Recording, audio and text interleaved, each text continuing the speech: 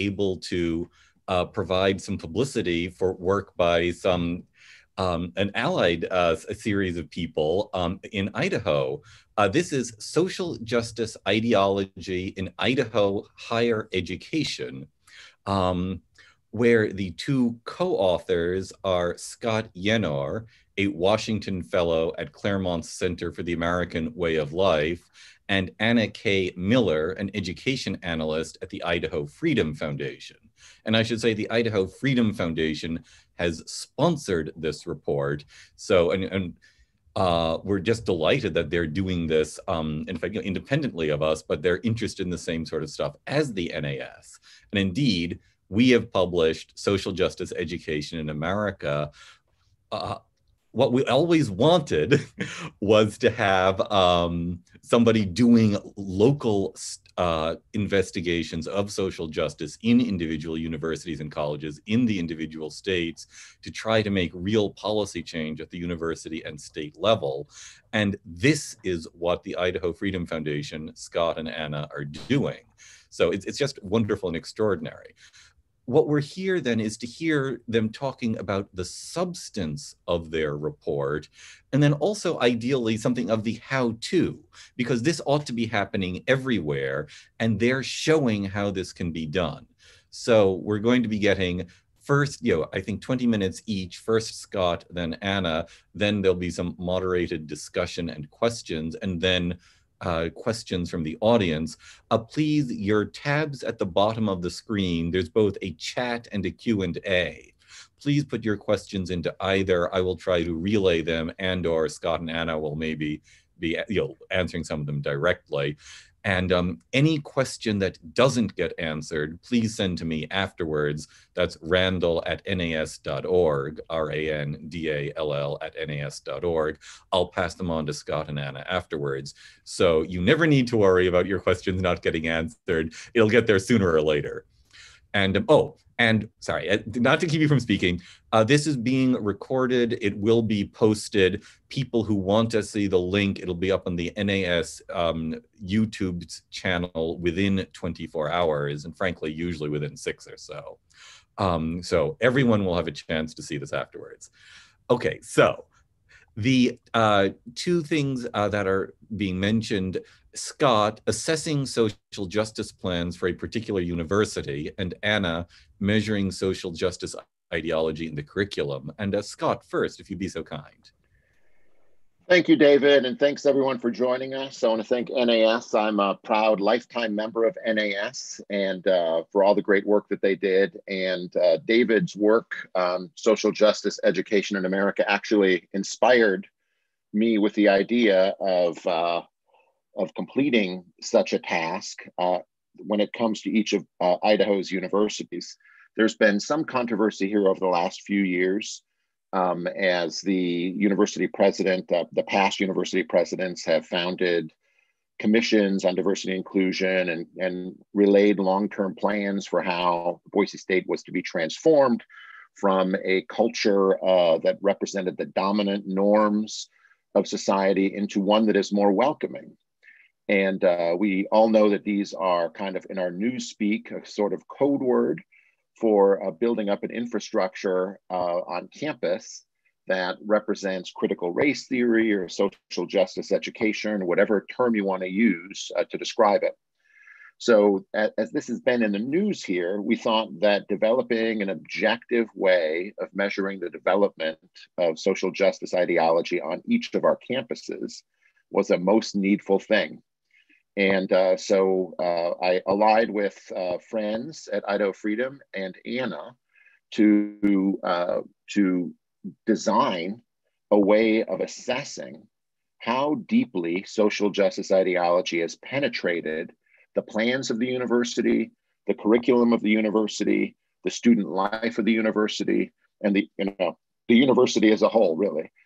And these are categories I think that every university has, and every public university should be evaluated.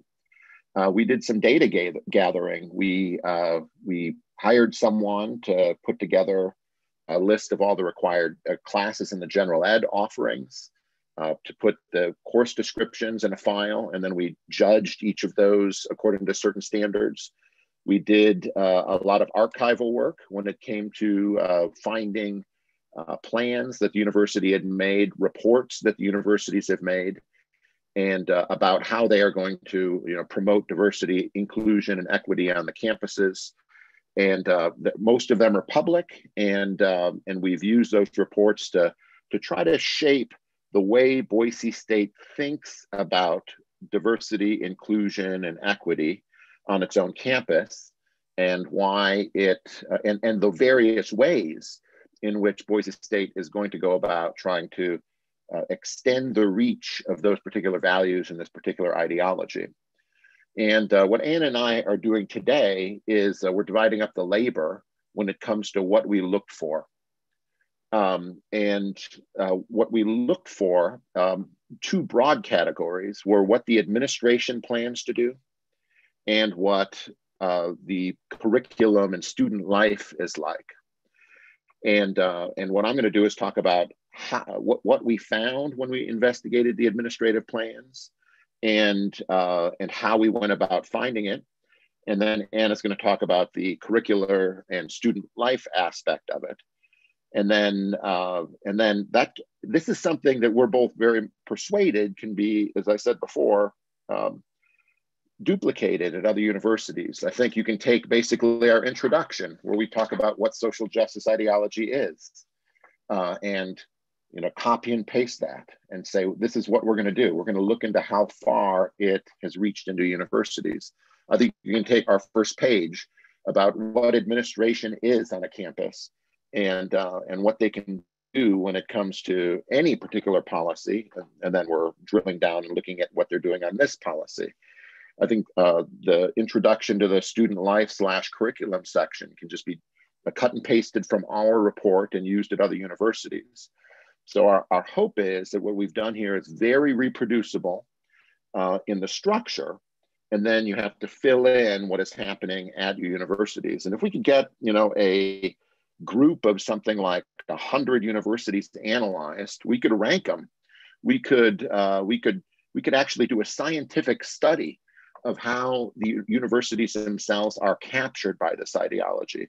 So once again, I hope that that these reports can be reproduced elsewhere in the country, and that we can, and we're happy to make our stuff available if you want to contact us for such things, but we'll get to that at the end of our talk today. So administration, that's my portfolio. I'm going to talk about the administration and what we investigated. Now, Anna and I are both, we're almost done with our second report on the University of Idaho. And we have 2 pages in the report dedicated to what we call how it happened.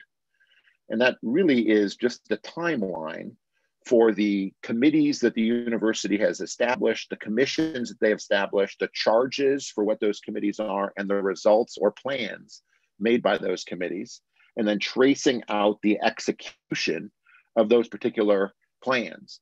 In Boise State's case, the plans began much later, I think, than other universities. In 2017 is when they began, when President Bob Kustra then established a Commission on Diversity and Inclusion, and it released its report in July of 2017. And they announced their plans to transform the university, as they say, from one that has reinforced cultural, structural, and personal norms in rural Idaho to one that is more welcoming and inclusive. And then they laid out things that they wanted to do over the next few years in order to accomplish this goal. They talked about hiring a kind of sub-provost level director of diversity and inclusion, changing hiring practices, adopting new kinds of student recruitment measures, scholarships for illegal aliens, and things were all included in their plans. And there was an interim report that was put out to the university community 2 years after the initial report in June of 2019, talking about the progress they had made in establishing social justice institutions and policies and practices and curriculum across the across the university. And they announced in that particular moment that they're going to now begin a job search for a vice provost for equity and inclusion. So now they're going to kick it up to a higher level. And that job was posted, and that's also in the timeline. And so, in other words, it was, you know, just using the university's mostly publicly available documents. They actually buried one of these documents, but that we had it saved somewhere. Using their documents to just explain without moralizing or condemning what was going on, but just explaining what they themselves say that they are doing to the university. They say it openly and proudly on the university campus to their colleagues, but when the legislature sees it, they have a different attitude. So when you look at such plans and you make such plans publicly available, you put the administration in a position where they have to say something like, we are not building a diversity and inclusion empire at our university, though it is very, very important that we do it. And if they have to defend that position in front of the legislature is much more inclined to ask questions and perhaps act. So the first thing that we looked at is this particular timeline.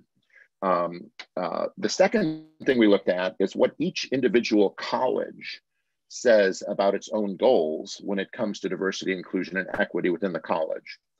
And they almost all have statements now. At Boise State, they don't yet have that much by way of hiring in these particular areas. We don't have at the College of Engineering diversity person. We don't have one for the College of Arts and Sciences, but we do have statements about shared values on each on almost every college's website. And so what we did is we think that there's a progression that happens.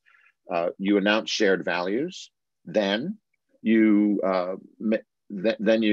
make it into part of your strategic plan.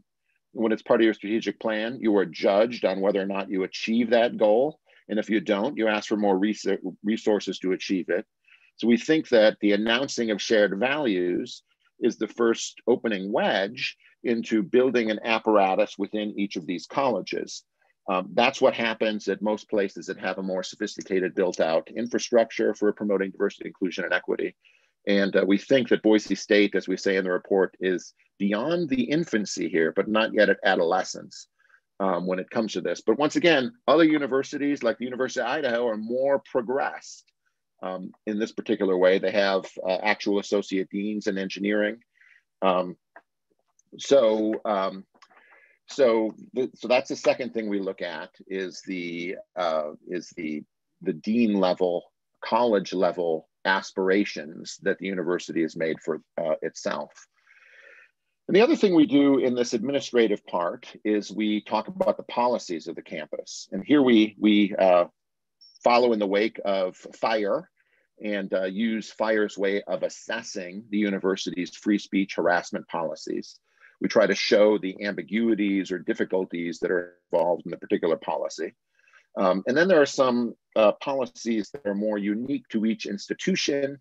So for instance, in Boise State, the Boise Police Department has been recently had its contract severed, and the year that they have left on their contract, all the policemen have to take implicit bias training in order to serve on the campus. That's a policy that the university has adopted. We have it well footnoted, and then we put that under the policy section. We also put the kind of hiring practices, committee trainings that have to be done in order to get a job search going and brought to completion. In this case, at Boise State, it's implicit bias training that has to be done for each faculty. There's also faculty training that is now optional, but might in the nature of things, become mandatory. And that is that there's how to promote diversity, inclusion, and equity in the classroom. And Title IX issues also we discuss. Boise State followed the general approach. It adopted the Dear Colleague letter. And then when the Trump administration under Betsy DeVos rescinded it, they rescinded it. And I think they're now fixing to re-adopt it. And they're doing making a lot of sounds about that. And there's some indications that that will probably be happening. So, we really honed in on these policies. And I think it allows us to paint a picture, as I say, that the administration, where it can act without obstacles and on its own, is doing a job of prioritizing this social justice ideology over other aspects of its core educational mission. And having shown that in these particular areas, we talked about one more thing, and that was that the original diversity inclusion plan that was put out in July 2017 established a student board. It's called the Inclusive Excellence Student Council, that has really become a third branch of the student government here. And we've tried to chart how they have increased their role in decision-making on campus. And the chief thing that has happened here, I think, is their role with the police. That is, this Inclusive Excellence Student Council seems to have been active, first in severing the contract with the police, and second in making it very uncomfortable for vendors on campus who support the police to remain on campus. And in fact, there's been kind of a blow up here about a particular vendor being pushed off campus by the university, and but at the behest of the Inclusive Excellence Student Council.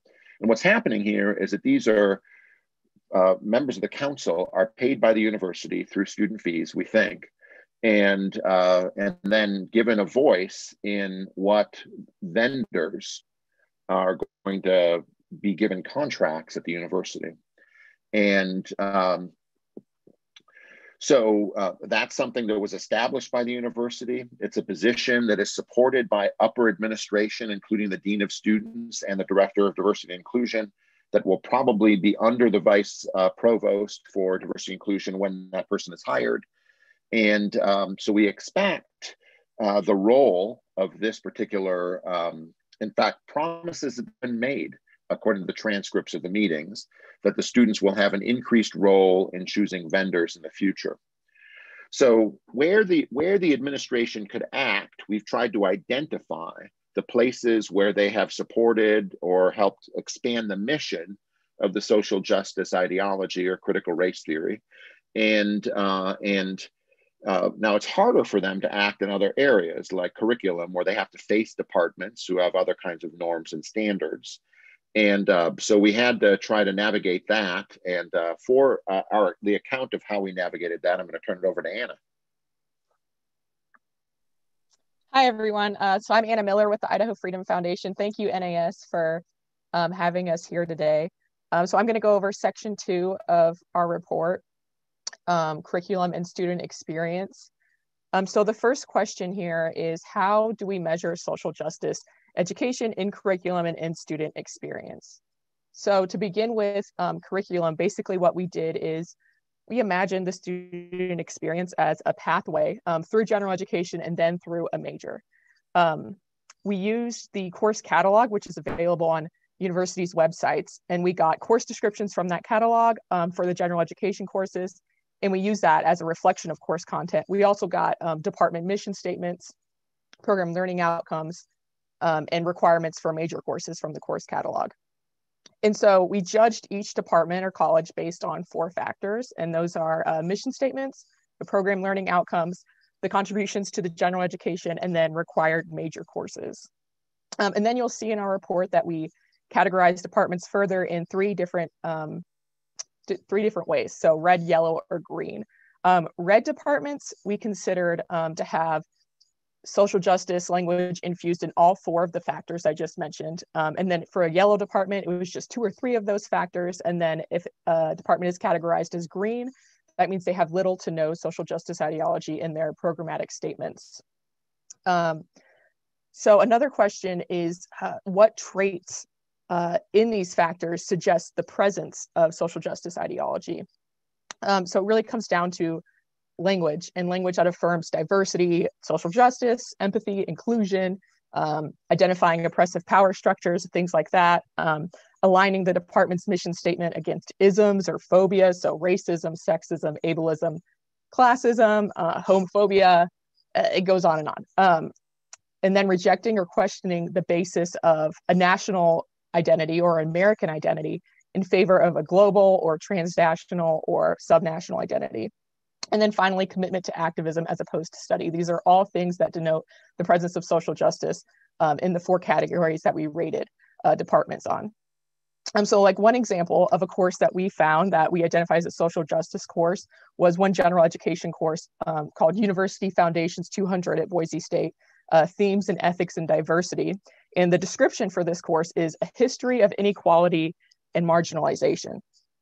So this is really just an easy example to understand how we categorize things. Another example for a mission statement would be the mission statement belonging to the Department of Sociology, which is we study the key divisions of a society, the social order, social inequality, social change, race, class, gender, labor, and sexuality. The Department of Sociology is a community for social change, social justice, and equality. So that's another example of a mission statement we would suggest is a social justice mission statement. We found, interestingly, that even seemingly professional colleges like the College of Business and Economics or the College of Engineering and even the Graduate College had adopted an emphasis on social justice in their shared values. Overall, what we concluded as we went through all these requirements was that students cannot avoid exposure to social justice in their education, but they can avoid things like American history or government or literature. Students cannot graduate at Boise State without taking a minimum of 4 or 5 social justice courses in their general education requirements. But then the rest of a student's exposure to social justice education really depends on the major that they choose. And so at Boise State, we identified, for example, 6 departments in our red category. And some of these were seemingly obvious ones that we kind of expected, like gender studies or global studies or sociology, social work. But then even history and criminal justice turned out to be heavily infiltrated with social justice. And that was a bit surprising. Students also at Boise State are required to take what's called first-year writing courses, which a lot of universities have. And at Boise State, this often includes something called service learning or experiential learning. And this is really a way for universities to divert resources, student labor, and money to progressive nonprofits. And I know, David Randall, you've written about this in your book and explained that it draws from radical ideas like that of John Dewey, revolutionary pedagogy of Paulo Freire, Mao's China. We didn't expand very much in this report on service learning or experiential learning. Going forward and in our next report on the University of Idaho, we plan to dive into this area more because it's really an area that connotates that social justice has taken over a certain department because it shows that teachers and students are not engaged in search for knowledge anymore, but instead they're really trying to prepare students for a career in activism. So that brings us to our last section of the report, which is residence life. So we evaluated residence halls by looking at residence life mission statements and then who the residence life hires, considering the personnel as policy. So prior to 2011, university housing at Boise State was seen as a business relationship between the university and students, but it has since been transformed through residence life staff to emphasize promoting things like inclusive, safe, and caring communities. And so another way we evaluated residence halls was to look at the biographies for residence hall directors, which were available on the university websites. And we found that promotion of social justice was really a prerequisite for hiring residence directors. So just as one example, One individual that's a residence hall director, their bio says they are passionate about building safe, inclusive communities where every member has the support they need to be successful. And this individual has also been involved in smearing a local business as a white supremacist just because they support the police. And so we found things like this in every residence director's bio. And so we concluded that even where students live and sleep is thoroughly permeated with social justice ideology, so much so that residents cannot avoid it in most of campus life. One thing I would have done differently in this section and plan to do differently as we move on to examine other universities is to look more into what is called living learning communities. And these are basically housing units. They're dedicated to themes like social justice, activism, gender, global citizenship, things like that. And they often have these things called bias response teams who sort of try to enforce the social justice orthodoxy on campus. And then there's one more thing I would have added to this report and plan to add to other reports in the future, which is social justice events. So Boise State actually has an entire webpage that catalogs social justice events. And the title of the webpage is Social Justice Events. This is something we didn't examine in the report, but I think we will examine more at other universities in the future. So finally, I want to touch on some recommendations for reform we include in this report for legislative reform. So we recommend 9 pretty practical reforms. These are unique to Idaho, but similar initiatives could work in other states. The key to reforming these universities is trying to disrupt the ability for universities to provide stable careers for social justice activists. Many people working in higher education, they emphasize the need for and the importance of protecting free speech. And we do include free speech as a policy recommendation, but we actually think some other initiatives are more important. And that's largely because free speech could be protected on campus at a public university, but that wouldn't necessarily change its ideological commitments. People that believe in social justice, they regularly object to things like trigger warnings, hate speech, to safe spaces. They deliberately reject the idea that colleges should be places where ideas are freely exchanged. They believe that not all ideas are equal, and some are just too offensive to have a place in community. And so attacks of this sort are obviously designed to shut down free speech, and it's just completely antithetical to the existence of free speech. Its advocates, they want conformity. So that's why for real legislative reform, you really need to root out the teaching of social justice in these universities. So some of our main policy recommendations in the report include restricting funding to public universities that are infused with social justice ideology. The legislature can restore funds to universities that are pursuing their core mission. So in Idaho, the state board defines universities' core missions as protecting academic freedom, advancing truth, and supporting the common good. So you could require universities to go back to their mission, and if they do not, they will not receive their funding back. You could also require universities to reduce administrative bloat and then prove these changes to the legislature before funding is restored. We also suggest that the legislature should adopt a resolution that social justice education does not serve the common good. And this would allow the state boards to differentiate between universities who are following their core mission and then those who are not.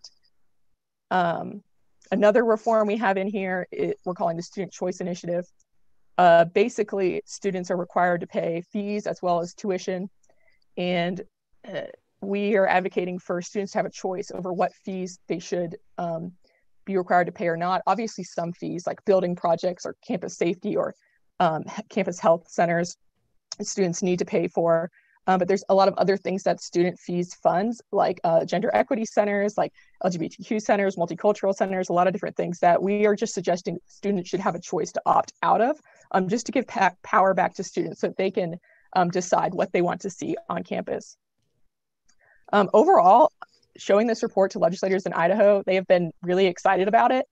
It's influenced them to a point where when university presidents came to present to legislative committees, legislators actually asked presidents questions based on our report. So that was a significant change from years in the past. So So legislative reform, it's important, but there's things outside of legislative reform that could also have a big impact. You know, alumni that are concerned about these things, they can stop giving to universities if they don't agree with what they are doing. And students can also practice resistance in different ways. So part of the goal of this project is definitely to raise public awareness and affect culture in a way. Yeah, and so I'll close by touching on one thing Scott talked about.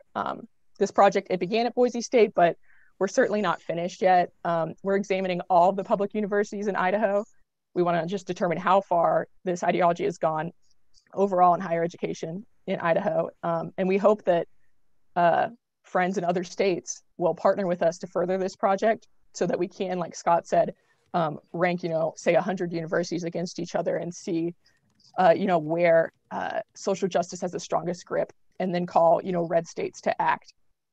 So I'll close with that, and I'll give the floor back to you, David.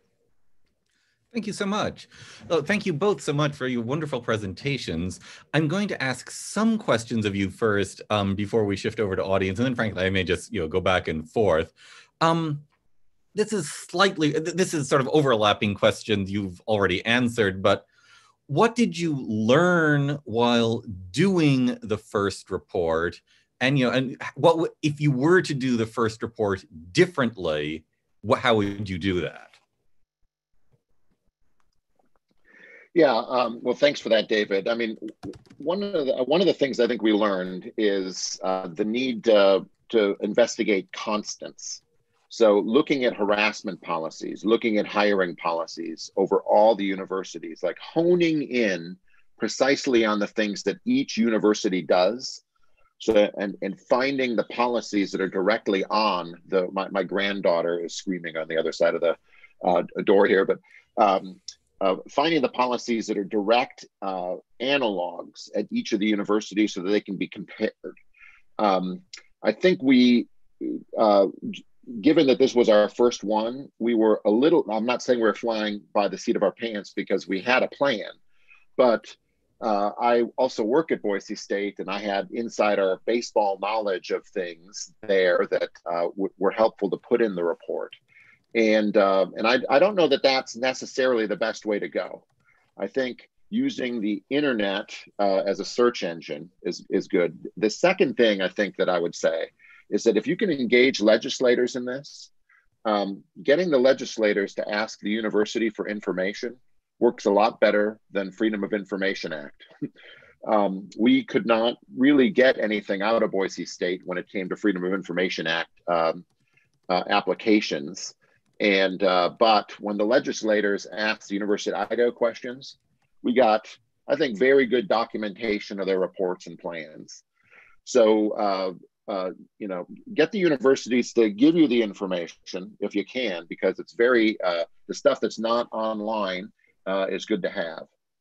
And I know you wanted to maybe talk about the service learning aspect too. Yeah, sure. So we mentioned service learning briefly in the report, but again, we don't go very deeply into it, but it's really a significant marker of social justice education because it just shows the slide away from the pursuit of truth and academic knowledge and more towards progressive activism, actually trying to train students to get used to organizing, partaking in activism, and pursuing careers in activism.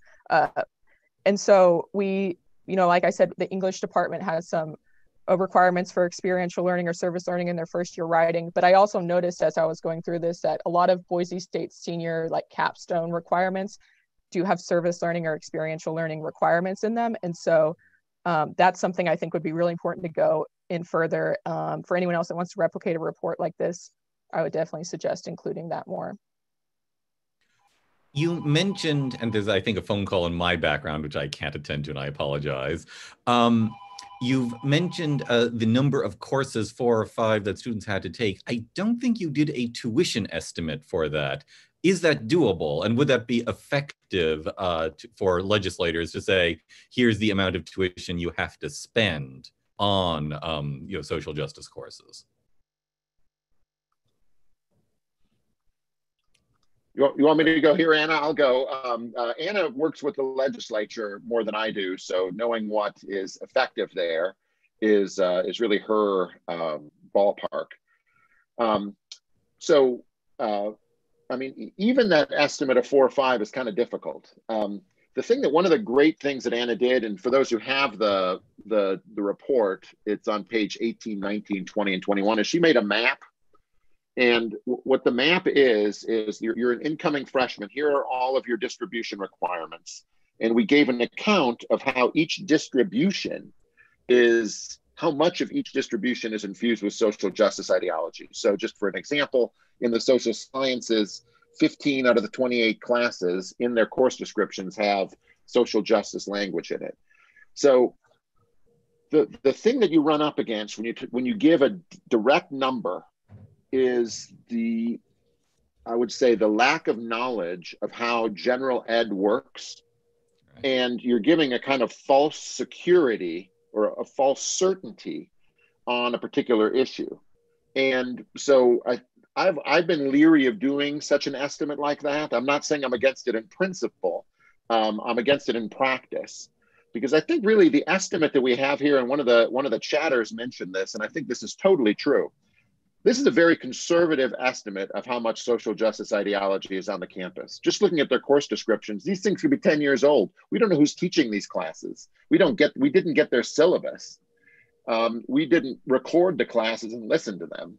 I think there's a deeper way to go into it. But to get back to your question, David, I think that we're leery of giving the legislators false certainty in this report, though I think we could do an average and figure out a total. Do you think that would be persuasive to them, Anna?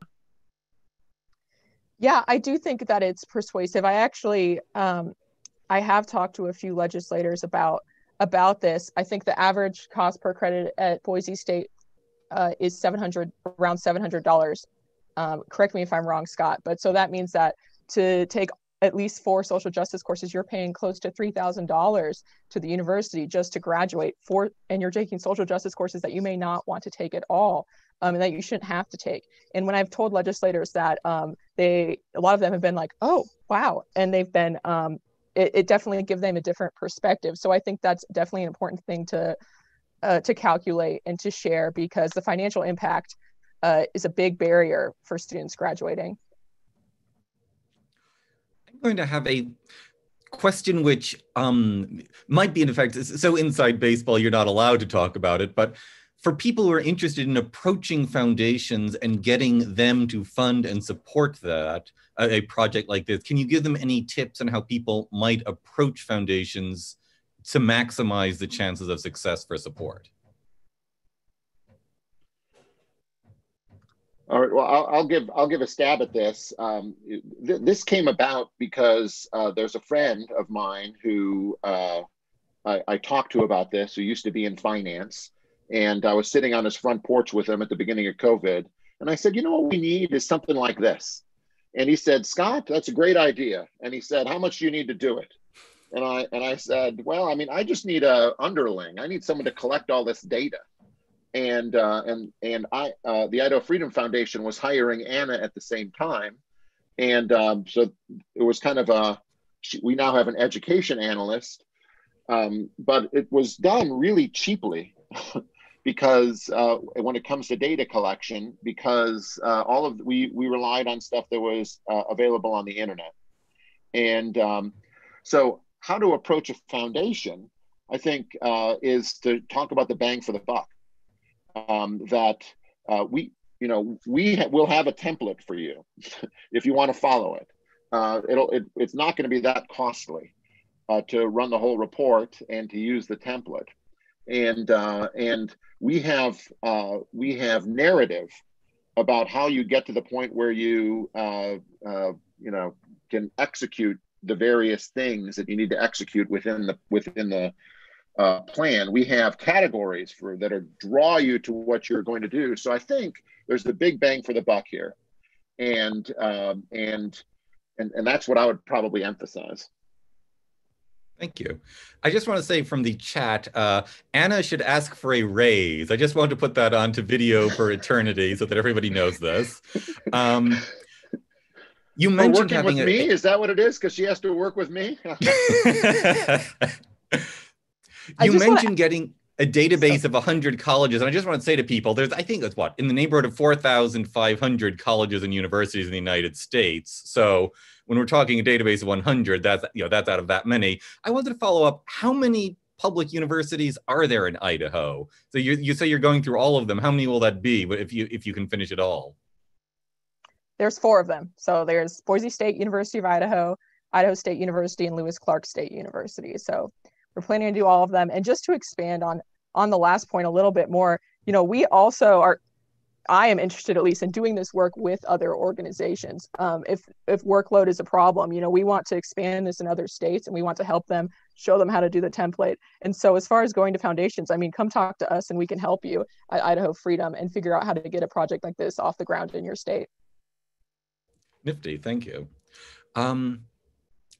Actually, I have a question about housing, actually. This is sort of nuts and bolts, I suppose, but what proportion of the students at Boise State are on-campus housing? As opposed to like living off campus? Well, it used to be a strictly commuter school. I would say when I began here, when my career began in 2000 at Boise State, I would guess that the percentage is now above 50% and is probably close to 60%. That's another area where we could have done like a deeper job if we could have found the events that the residence hall directors put on for their for the people that live in their residence halls. I think that would have been a more powerful thing. But there's only so many hours in the day. But yeah, it's a pretty high percentage. Yeah, I just looked it up, actually. It says 67%. I don't know how recent that is, but 60. So you were right on, Scott. 67% of students living on campus. That's a lot. Thank you. I'm actually going to, there's a bunch of questions here on both chat and Q&A. I'm going to switch to them, and I know that the order on my screen has switched since this began. So I'm not going to do this in the order they were posted, and I apologize to the people posting questions. There was that question about there is, more stuff that is being done that's social justice than, is showing in the, what's showing up in the websites. Have you had, and can you get the students to talk about what's being done? Have you had practical thoughts about how to sort of build on this so that you could get reports from students for some later report?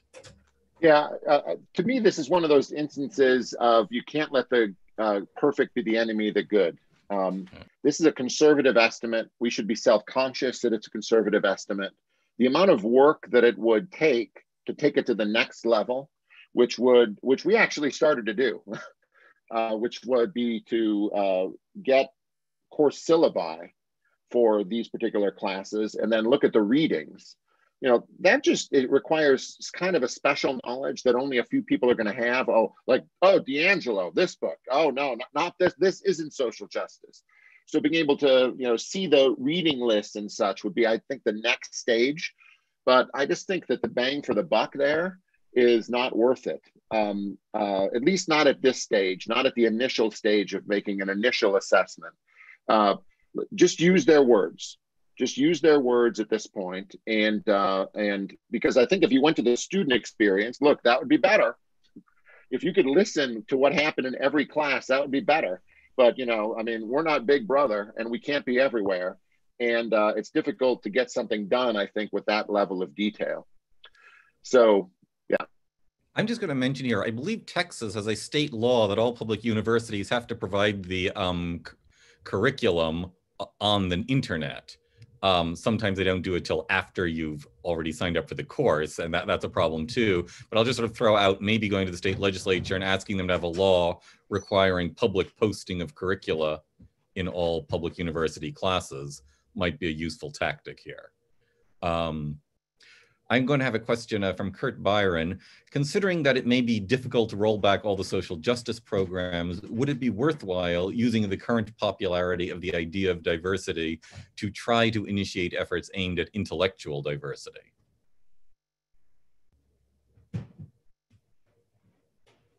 Going once, going twice. Well, obviously we would like intellectual diversity. I think there's a real question of strategy here.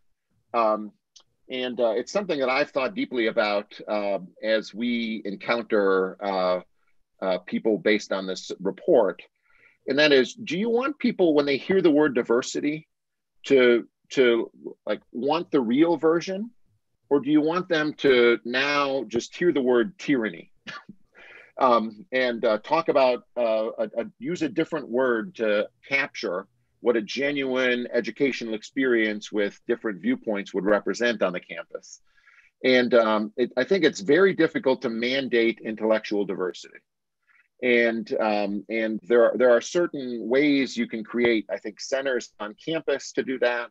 But if the university doesn't value it, it's just not going to be valued or acted upon. So I'm leery of efforts to use their categories against them because it's proven so futile over the last 15, 20 years. I guess that's where I am now on that. But, I could be persuaded otherwise. Okay. Anna, do you want to add to that, or?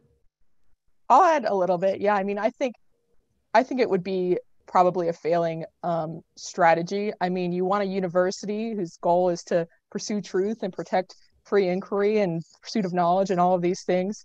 But, I think Hillsdale does that. I think, all girls schools do that. I think there's a lot of schools that don't have what they mean by diversity on their campus that are pursuing truth and goodness. And so I think diversity, as Scott was explaining, is kind of a never-ending goal that kind of results in actually kind of tyranny and discrimination. And so I don't think that's the best strategy to take. Okay, thank you.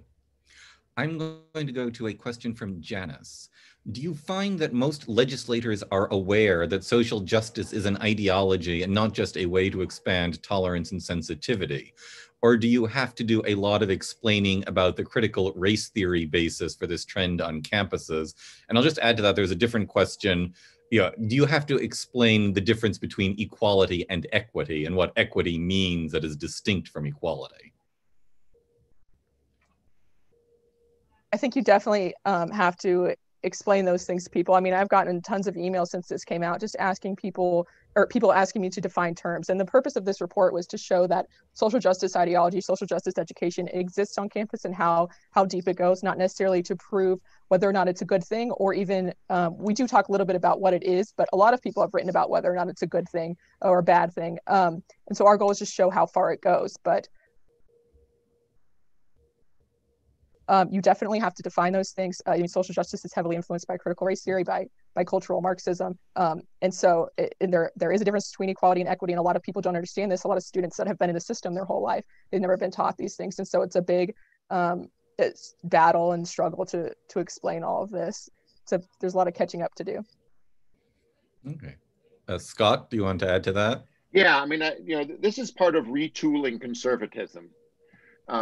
Conservatism has long talked about the higher ed reform in terms of like multiculturalism versus freedom, and this has been going on for a while, and now it's to the point where we have to say it's social justice ideology or America, and so I think the heavy lifting that needs to be done isn't just to show, which I think a lot of people have done well. James Lindsay and his group have done this very well. What they've shown is that social justice ideology can compromise the engine of progress and truth. And I think what needs to be written and what needs to be taught to legislators and citizens is how this ideology undermines the idea that we can live together in peace and harmony as fellow citizens in a liberal republic. And it's not only harming the advancement of knowledge, it really harms the social fabric. And it dishonors excellent citizens. It compromises the tranquility and peace of mind that citizens want to have, that is so close to what it is to live in a civil society. And I mean, I'm in the process of writing such a thing, but I do think it's a very needful thing because it's a retooling of conservatism. Just like Reagan taught conservatives why they should be concerned about, let's say, tax cuts. Today, we have to teach conservatives why they should be concerned about social justice ideology.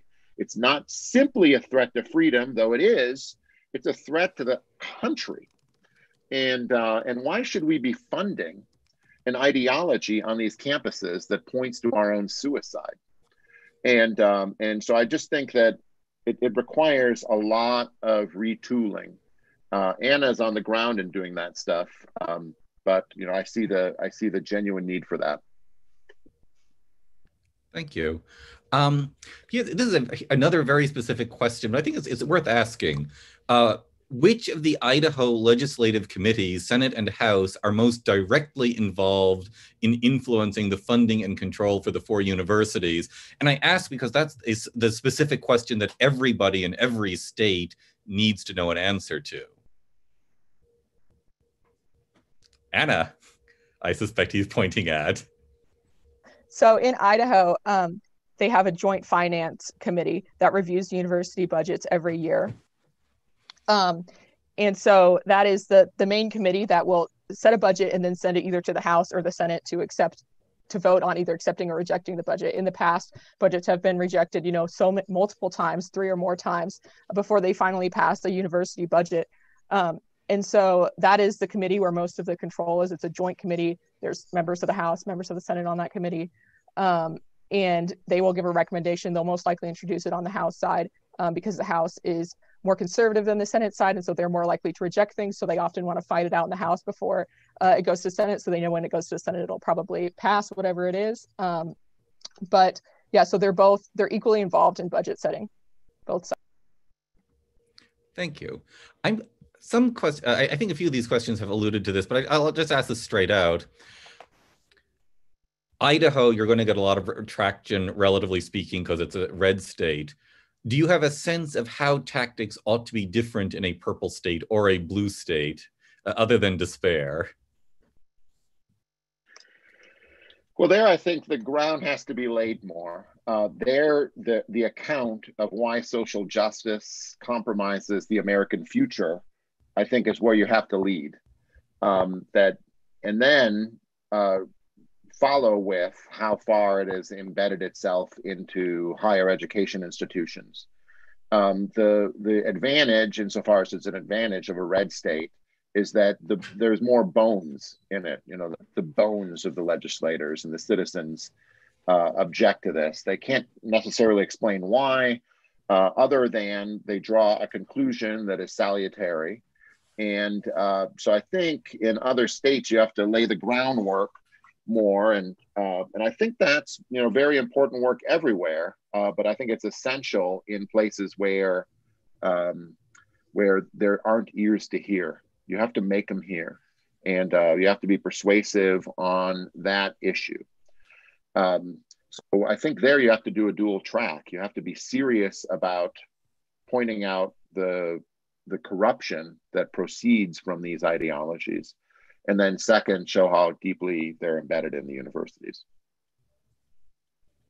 I think also expanding on that, I would be really excited to see this project in a purple state, because I think in a red state, oftentimes, I don't know if this is the case in every red state, but I think it's the case here, is that a lot of times legislators can become very complacent and they're sort of afraid to address anything that is controversial or that might be take some willpower.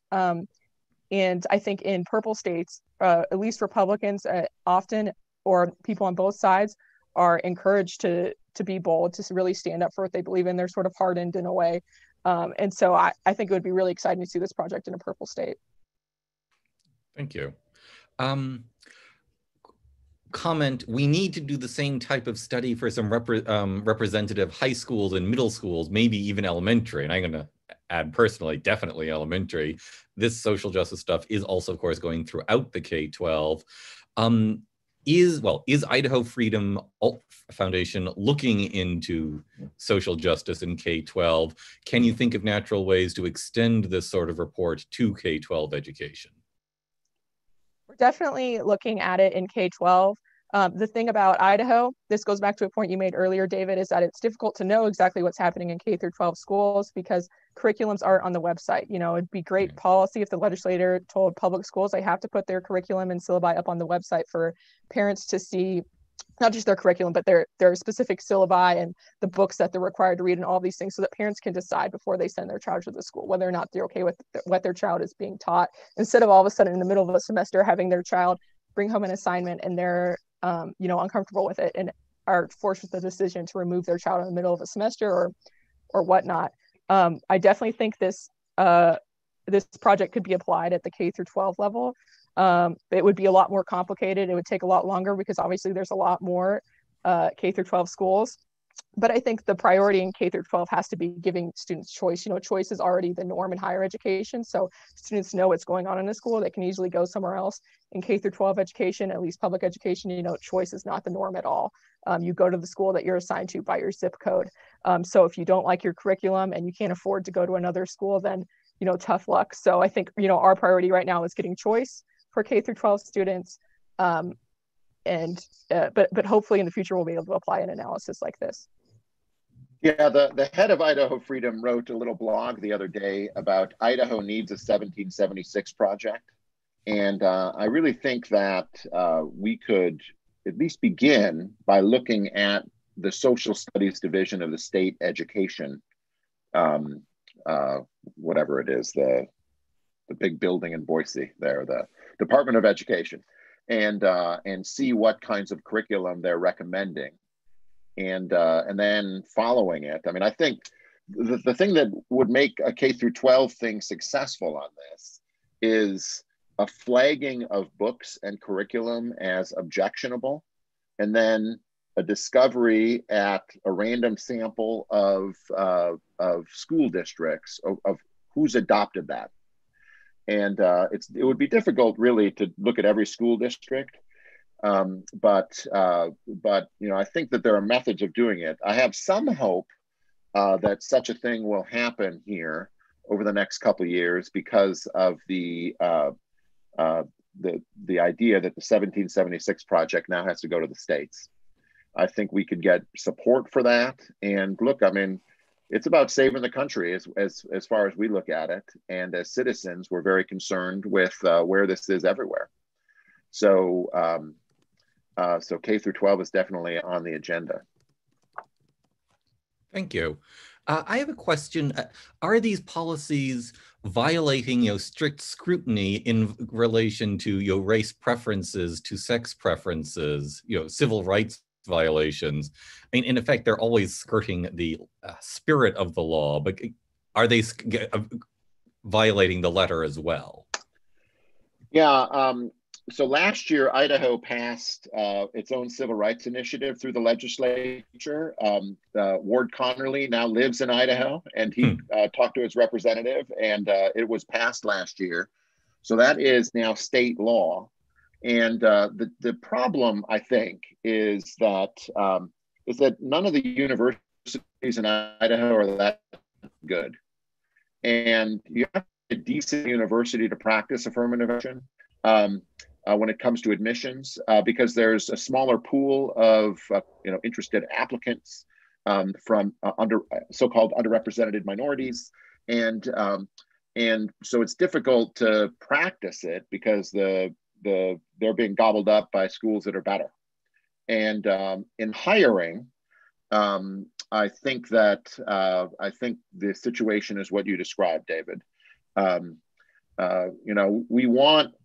Universities will say, we want a woman studies professor, but it's open as to what kind of, what sex the person is. So when you create a position, you're creating it for someone of a particular demographic group. And that's the way the law has been skirted on that. And I think it's, I think you're right. The spirit of the law is being violated, but I don't think that nationally that's considered to be a violation. And I don't have much hope that the Idaho courts would depart from the national interpretations. Anna, same take or slightly anything to add? Nope, I agree. Yeah, I don't have anything to add to that one this time. Okay. I have a somewhat technical bit from Mitchell Langbert, and I think it's worth doing the technical question because one does want to be really good on the technicalities of these. And for anybody wanting to do a similar project, these are good questions to keep in mind. So a couple of points, says Mitchell. In the future, would it be possible to validate the archival findings with survey data from students as to what is occurring in the classroom?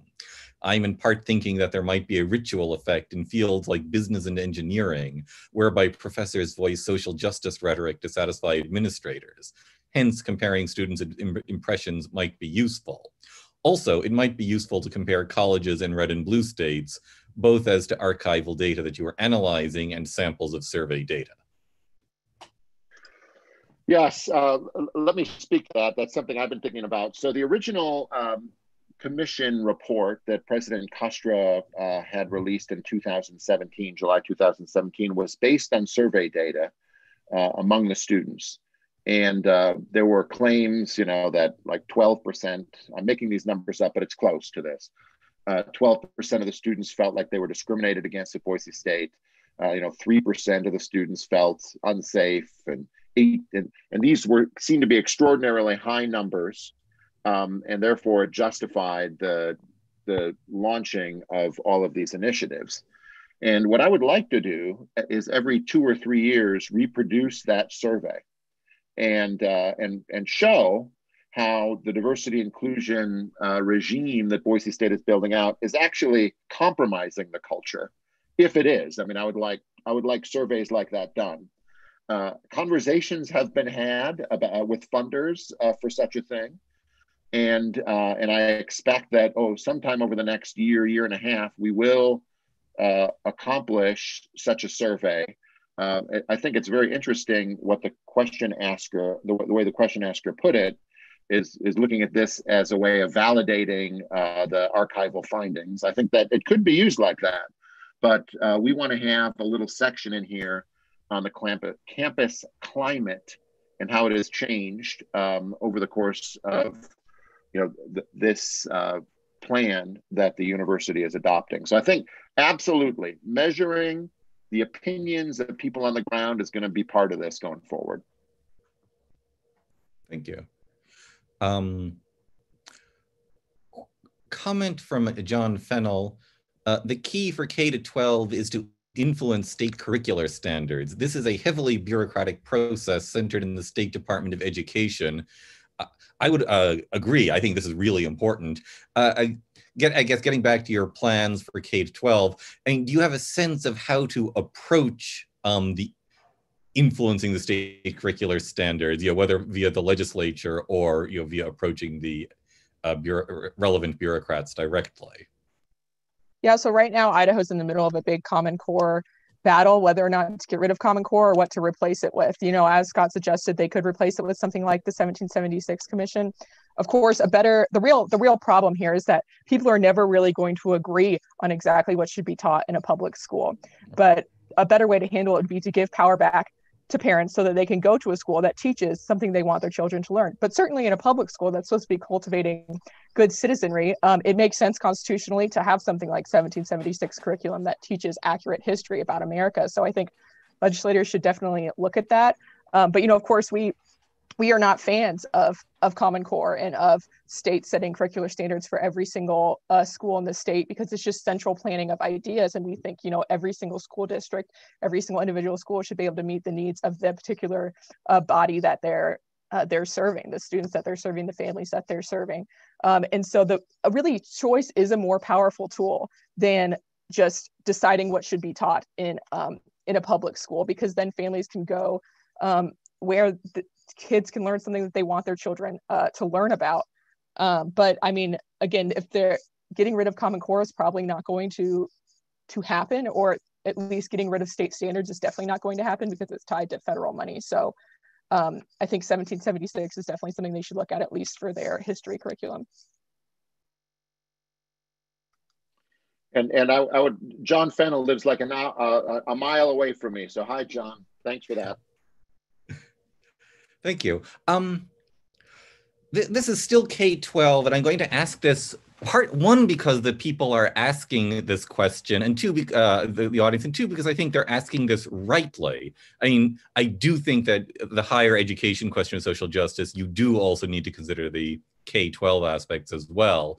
But this is from Luke regarding K-12. The Cato Institute sponsored a series of lectures on American history from a classical liberal perspective that was offered to hundreds of high school teachers. They apparently were totally impressed, and it was eye-opening. I think the thing was derailed by COVID, but should be looked into. I guess to broaden that, how effective is teacher education? And I guess, can whatever is being done at the K-12 level be done on the undergrad level as well, the higher education level? Oh my goodness. That's a very interesting question. I often tell my students, so I teach at a university, and I tell my students that one thing about college professors that you have to know is that the ideas that they have are much closer to the heart of their identity than any person you'll ever meet. And I'm not saying that they can't learn, but the fact that there's disagreement on ideas is going to rub that group of people the wrong way more than any other group of people that you'll ever meet. And so the prospects, to me, for fixing this ship after it has sailed, that is fixing the college professor and getting them to be more interested in the ideas of the American founding or the bases for Western civilization, that's a heavy lift. Very heavy lift. And I think there is more opportunities for that at the K through 12 level because of the continuing education demands and the fact that people are looking for usable curriculum. So if you make an excellent curriculum, you're more likely to get someone to buy it. And that group of people is just less ideological than university professors. And it's hard to say this because I'm a university professor, and so no one can disagree with me or I'll hate you, right? But I think it's a real fact that the core of personal identity for a university professor is much more uncompromising than it is for K through 12 teachers. So I think it's difficult to imagine successful continuing education on that level. Thank you. Anna, did you want to? Yeah, I'll add to that a little bit. I mean, just as far as what's going on the K through 12 level, I mean, public and some private schools all across the country are giving their teachers anti-racism training, implicit bias training. This has become a norm. I have a very good friend that teaches at a big public school district, and they spend hours on anti-racism training.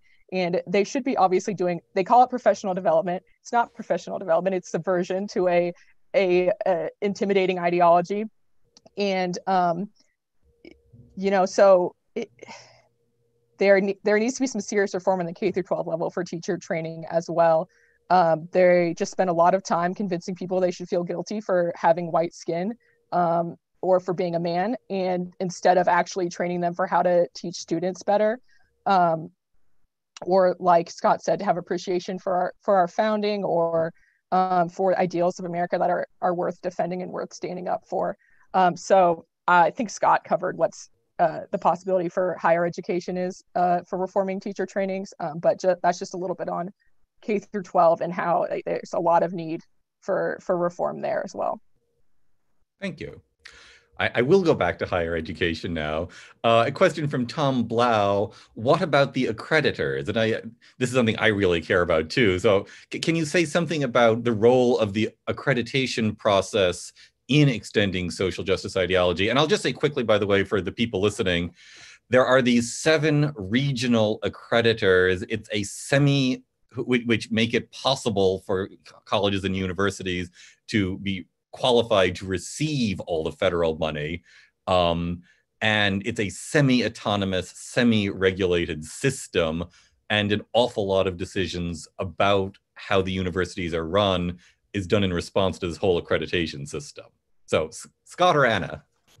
Yeah, I mean, I learned most of what I know about this from David and from NAS. So I almost want to throw it back to you, David. But whenever I have a microphone in front of me, I got to use it, right? Um, so, you know, what's a remarkable thing? I've been on accreditation committees at the university that I work for, and it's remarkable how it's really a closed system. So the accreditors look at what the university has promised to do, and then they say, you need to do what you promised to do. And then they also say, why don't you promise to build out a diversity inclusion infrastructure? So then the university, reacting to the suggestions of accreditors or maybe to the demands of accreditors, puts that in there as a plank, something that they're going to pursue. And then, but they don't fund it well enough. So the accreditors come back the next time the school needs to be accredited and say, hey, you say you have a commitment here. Are you living up to your ideal? No, you need to put more resources behind that. And the university goes, oh, don't make me put resources behind that. You want me to put resources behind diversity, inclusion, and equity? Oh, boom, they put resources behind it. So there's a kind of collusion that happens between administration and accreditors. You can actually see it in a very greasy way happen on every accreditation visit. And so accreditors is also really crucial. Now, so this is my kind of pushback on that question. I do think it's important. I'm not denying it's important. The problem is once you see the complexity of the whole, you say, well, why do we even bother studying it? and so something, you know, people study the accreditors, and we know something about what the accreditors do and what they demand and how they interact with the schools. And I think it's crucial. But if we add to a report on these particular universities a section on accreditation, we create like a huge hurdle for getting something done in an efficient way that actually still paints a picture about what the university is doing. So I'm not saying accreditors is a distraction. I'm not saying K through 12 is a distraction. But I am saying that in order to get something like this done, you have to narrow your visage and stay in your lane, and then follow the road signs, and that's what we try to do. And we know that that's an intellectual failing, and it's a blind spot, or appears to be a blind spot. We wrote the report knowing about the importance of accreditors. They come up a few times in here, but I think if we open that can of worms, then we never get a report done. All right. I I will not say Anna this time, but if you want to say anything, jump in. But this is actually an early question, and I want to say it because I think it's actually generalizable. From Stephen Elliott: whatever happened to the dominant norms? I find the changes in the last 2 decades mystifying and alarming. I worked overseas for 15 years, and each time I came home, I noticed some good and some bad changes, but increasingly ones that I felt somewhat uncomfortable in. And I'm saying this and that it's generalizable because I'm imagining for most people, this is what it's like when they suddenly discover what a university is like, or when they suddenly discover their kids are going to school. And in fact, they've been away from this for 15 or 20 years. They hop back in, and what on earth happened? And I ask this because I imagine your answer, the way you say this, whatever happened, is something you have to say to any citizen who's just, in effect, suddenly waking up and finding that the world has changed in the last generation. Yeah, I mean, I'm interested in everyone's perspective on this because I think this is one of the confusing aspects of trying to understand where our world is going. And I'm going to try to take a longish view of this. Buckley wrote God and Man at Yale in the early 50s. The critique of the university as too hostile to the civilization that gave rise to it is 3 generations old. And in a way, what we are experiencing, Alan Bloom wrote Closing the American Mind in '88. We could look at that as like a 2nd generation critique of the same thing. And now we're in the 3rd generation. And the way I look at it is there is no longer any fact to live off of. The people who've been trained now have been trained by people who never knew the Western tradition. And so universities are going to be fad chasing ideological machines as a result of that. And this is current reality. How do I explain its sudden rise to prominence?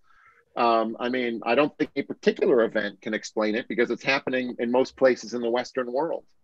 It seems to be it seems to be universal, like it's been ordained by providence everywhere in our world. And who am I to question the wisdom of providence if it's everywhere, right?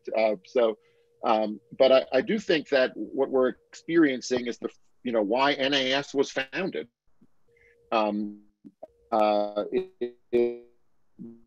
Root of a process, pursuit of knowledge has really been against the tradition, and therefore very susceptible to ideological.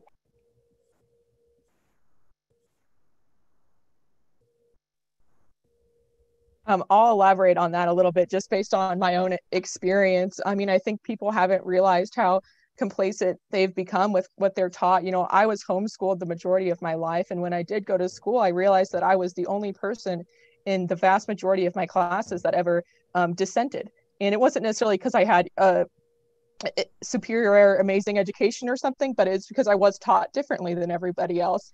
And I was taught that it was important to critically think and to reason about what you believe and not to offload your responsibility for thinking and acting to someone else, especially not someone teaching something that's very ideological. And so I just think, my experience of going into a classroom and just seeing how everyone is just accepting whatever a professor said to them, whatever side of the aisle they were on, having no willingness to debate or to ask sincere questions or something, just accepting it. I think people have just become very complacent. They don't want to buck the status quo. They're afraid to be called a name. And so they just go along with whatever tell them to. And it's a very serious problem. And so I really resonate with the story that that listener told about coming back and being sort of shocked, because I was certainly shocked when I started college and had that experience too. Thank you. Question from Terry Gannon. How best could a nonprofit interface with the grassroots effort you have apparently pursued? What would be a good complement to your efforts? The best complement to our grassroots efforts is if you're an alumni who's been donating to the university, or just someone that's been donating, would be to stop giving to the university if you disagree with their aims. The other thing is if you're a student or attending one of these universities, was be to practice resistance in some way, to not just go along with what trainings you're put through or what you're told to do by a professor, or if you're told how to think, or if you're given a bad grade, you feel like not because your argument was bad, but because you feel that they just disagreed with you, to ask sincere questions about it of faculty members and to try to create change. So to resist in a way, individuals and giving to universities, donating to them, that's definitely one of the most powerful forces. So I would definitely put a lot of weight on that. Scott? And I just see the need for other states to do similar report. I think that really would complement our efforts. I think it can really only be done through an organization like Idaho Freedom. Obviously, other states have their own think tanks and advocacy groups, but they have the ability.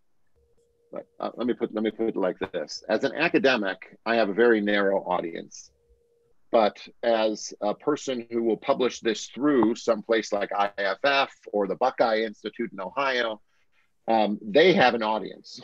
They know how to put the work products in the hands of serious people who are closer to decision making, and so I think it's you can't just produce one of these things and expect there to be an effect.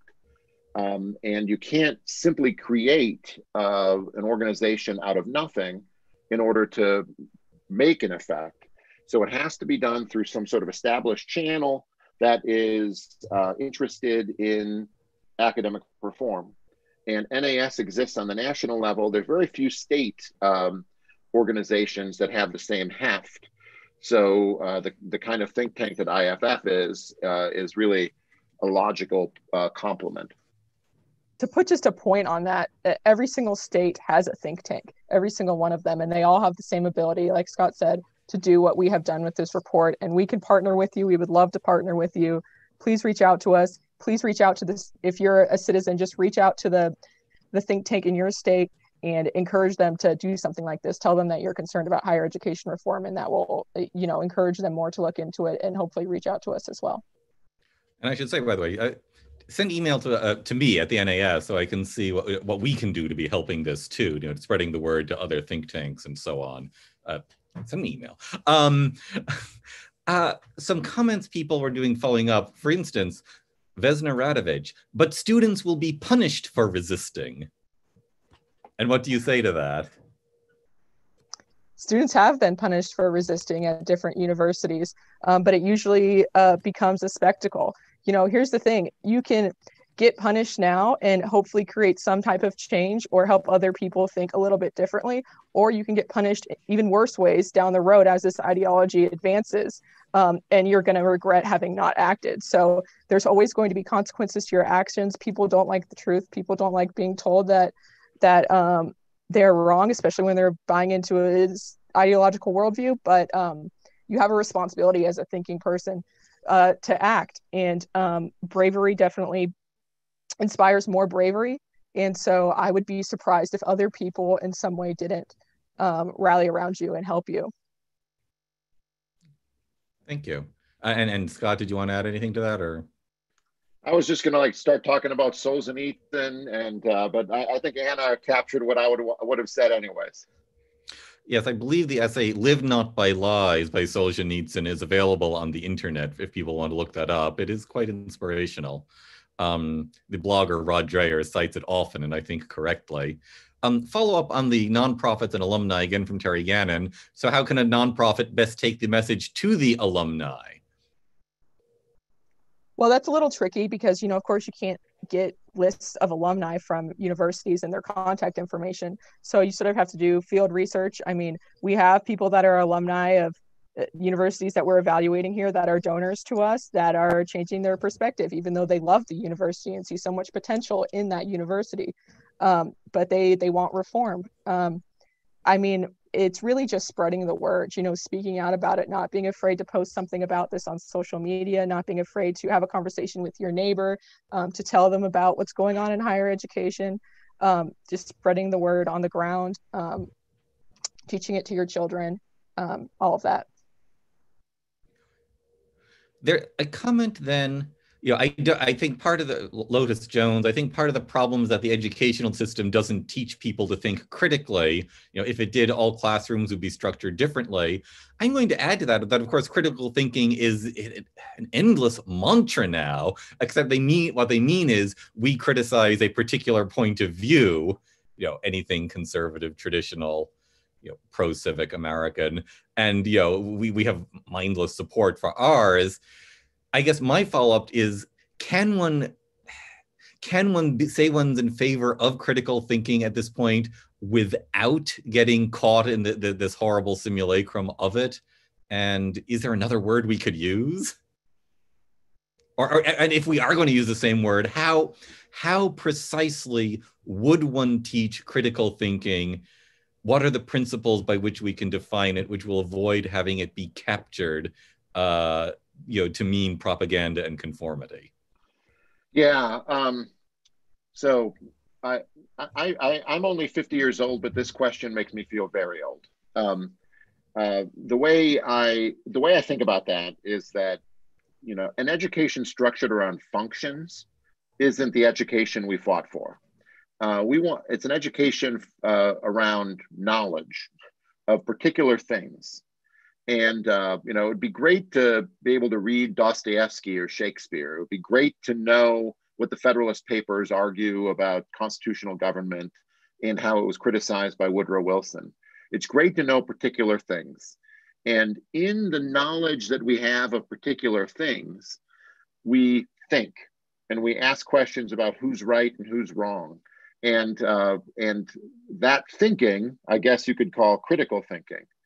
And so, I mean, I think in the ideal circumstance, we'd want to say that education has content, and we wouldn't want to judge the success of an education or even the image of an education based on functions that we want to get out on the other side. Those functions are kind of an accidental byproduct of the actual engagement that goes on in classrooms and in writing and in discussions. And so I think, you know, my view of this is that once you get on the function bandwagon, it's a losing battle for those who want to have an education that enriches in the culture and it reflects a knowledge of what has come before us and what is possible and what's not possible in the future. And so, as I say, it's kind of an old school answer, but that's what I would say. Thank you. Anna, did you want to add? I don't have anything Nope. to add on this one. I have getting back to the practicalities. How long did it take you to do the Boise State report? How long do you think it'll take you to do the University of Idaho? How long do you think it'll take you to do all 4 colleges? Boise State took maybe 3 months. And of course, this is the longest it will take us to do one of these reports. Maybe it was 4 months, but because we had to come up with the design, which takes way longer than you would think it would. And we had never done this before. We didn't really have a template. And so we were doing everything for the first time. And Scott discussed this a little bit earlier, but we didn't know that filing a public records request was necessarily the wrong way to do things, because it would take 25 days or more to get information back. Instead, we should have gone through a legislator and things. So in the future, going through this report, we're basically just using this framework, applying it to another university, but we don't have to start from scratch. So it'll be much faster. I think maybe we've only been working on University of Idaho for a month, and I think maybe one more month and we'll have it done. So we haven't quite cut our time in half, but almost for the rest of them. Yeah, I mean, to build on that, you know, some parts of the narrative are reproducible, so that the pages on why we would study this, we can use in each study. The pages on what you look for when it comes to the administration or student life can be done with very minimal changes to for each university. But everything had to be done for the first time when it came to Boise State. I finished, the first 3 sections of the University of Idaho one in probably 13 hours. And that included reading a stack of reports from the strategic plan for diversity and inclusion, showing how it changed from 2004 to 2019, and kind of tracing it. I had my wife sit next to me and read the planks of one report while I looked at the other report to see how there were changes. 19 pages of reading together. But, you know, it just took 40 minutes, and then it kind of writes itself because you have timelines and goals. So, anyways, that's I think, you know, it wasn't the only thing on either of our plates for those 4 months. I mean, I got a book published in those 4 months. I write on the side. I teach full time. Anna has other projects, and I think if you boiled it down to hours, we'd probably be talking for Boise State. I don't know. On my end, it was probably 70 hours. And it was probably more on Anna's end because she was more involved in the design. But now that, and at the end of the course, it was just a disaster at the end. You know, we have all the text done, and now we're trying to fit it into the design we have. And there's this change, a little change here, a little change there. So we don't expect we're going to have those problems as we move forward. All right. Well, it's 3:29. I guess I would love to have the two of you each say something to conclude for the audience, and then I would sort of wrap it up and say goodbye and thank you. So, Anna, do you have anything to say first by way of conclusion? Yeah, just thank you so much for having us. I can't emphasize enough how much it would mean to work on this project in other states. We would love to further this project, to rate other colleges. You know, if you have ideas, if you're working on this in your state, or want to, send me an email. Anna@idahofreedom.net is my email. So contact me anytime. And thank you guys so much for listening and for being invested in this work. Yeah, I mean, I amplify that. Thank everyone for coming, and don't be a stranger when it comes to you know, advice or you know, looking at the report, or we'd be happy to help. It's you know, a very important thing. It's late in the game, is the way I look at it. It's late in the game in this republic, and this is this. I don't know if it's one of the things that's going to put the knife to it, if the knife is already in it. But this ideology is not something that can be our reigning ideology, and we can live together in a liberal republic together. And so I think it's just a matter of grave importance, and this is therefore important work that I encourage all citizens to engage in, and to contact us for help if they would like some. I chatted my email out, so take a look. Thank you so much. Yeah, so I said at the beginning, please get in touch with me also, Randall@nas.org. I'm also delighted to pass on queries to people. This is extraordinarily important work. We're deeply gratified and delighted that the Idaho Freedom Foundation has been doing this, that Scott and Anna have been doing this. Thank you so much for your work. And don't forget the Claremont, work. Don't forget the Claremont Institute. For whom I work, they're responsible for you know, supplying me. they're very good people too. Can't say enough good things about them. Anyway, thank you so much, and we will also be continuing to spread the word. You know, whenever you do later reports, we will also be trying to tell people about them so that people can continue to know about your work going forward. So I'm going to say thank you so much, and I think I am going to